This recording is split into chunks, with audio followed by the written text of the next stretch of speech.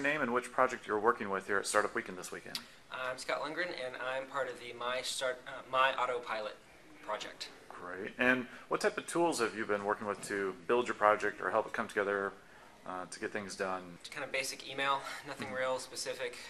Mostly I've been using a lot of the whiteboard pens to kind of talk through the business plan and sketching out how the application and logic flow will actually work, and then really just kind of drawing out screens. Getting the processes and the wireframes. Yeah, because we are lucky to have an Android developer on our team, so before we start committing to code, it's real easy. Move lines out of the way that way before we start doing stuff in code. So. Sounds great. Have you run across any new tools that you hadn't seen before, or anything like that that you've kind of tried or used, or maybe thrown out even, or along the way?